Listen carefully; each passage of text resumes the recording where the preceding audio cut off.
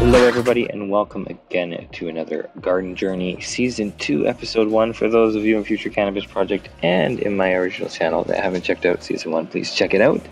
But we have Season 2 here and a whole new run, and we got a lot of fun stuff going on in our year-round greenhouse up here in the cold white north.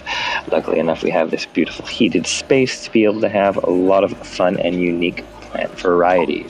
I hope you all are excited to take this journey with me. I'm going to try and stop by once a week and show you what's going on in my garden, and so we can all get growing together. As you can see, about 7 days from now, these Acapulco Golds, which have been vegging out for a little while, will be popping into my flower tent. They're looking lovely, even, and nicely. Little canopy. And don't forget to like and subscribe for those watching in Future Cannabis Project and on my own channel. We appreciate your following and all that little bits and bobs. It's awesome to have you here. Now, we have some peppers and habaneros, which have been interesting, and there's been a little bit of trouble with them, but we are getting the plant up and the heat up as well, so hopefully things should come up a little bit better. As you can see, we're going to jump into my collar, and my collard greens that were featured in last year's Season 1 are still growing beautifully. We took another harvest out of those on the weekend. We're able to have a great dinner with them. It was absolutely delicious. I am currently hunting through a few velvet skies now. Naturally, of course, I have a very small greenhouse, so my pheno hunt is a whole 3 plants, but it's been an exciting little one, and I've got these ready to go in the tent in about 6 weeks. Clones cut off and ready to go, so we'll see how those turn out. I did do a pheno hunt with those earlier. I didn't do a pheno hunt. I planted 1 seed and ran it through earlier this year, and it was excellent, beautiful genetics. So we're excited to see how things turn out this year. Now let's get out of this greenhouse and into the flower tent, because we have some frosty nuggets for each and every one of you.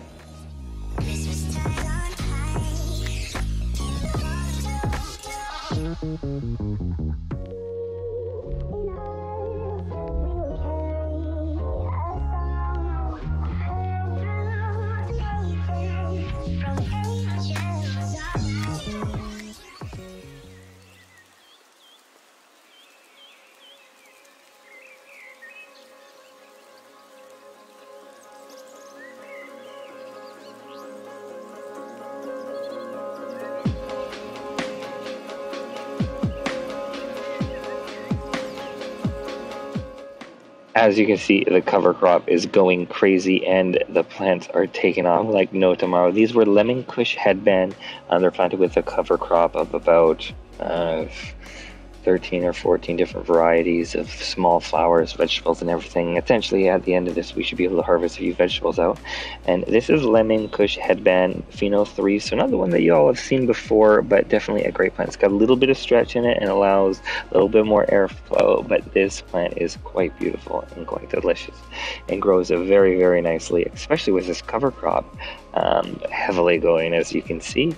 Well, I'll let the plants speak for themselves for a little bit.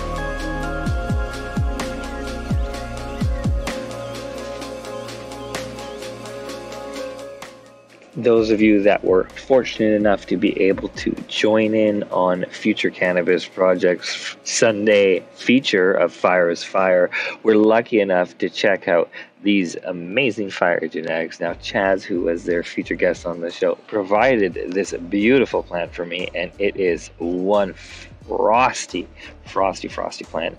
It is sitting at day 31 now and is well on its way to be harvested in 9 weeks. I'm excited to take this down. It is looking amazing. I'm really impressed. 2 weeks now to harvest, and it'll be hanging to dry.